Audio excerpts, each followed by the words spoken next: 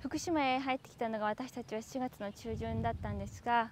その時にすごくやっぱり驚いたのは、福島の多くの方が私たちの現状を助けてくれようとしたことです。もともと私たちは福島へ来て、福島の農家さんを撮影して記録に残し、なんとかそれが世界につながって支援になるようにといったような希望があったにもかかわらず、実際私たちが多くの助けを受けて、多くの支援を受けていたということ、それから毎日日々多くの農家さん、それから福島市民に会うことによってとても驚いたのが、多くの福島県全体でたくさんの動きがあるということ、それは福島をもっと良くしよう、福島をこれから回復させようといった動きがたくさんのところで起こっているということにとても驚いています。こういった動きというのはやはり記録に残して、農家さんだけではなくて、その農家さんの周りにいる食に関した人々たち、それからそれをもっと周りに広げて、多くの人たちが今現在動いている福島というものをやっぱり記録にするということも大切であり、私たちがそれを受け取って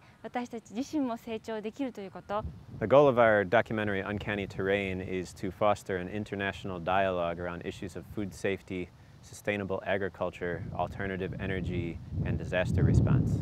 We're following the farmers of northern Japan and other people working on agriculture here to try to find solutions to the nuclear crisis that can work as a lesson for people all over the world. I've been struck by the optimism of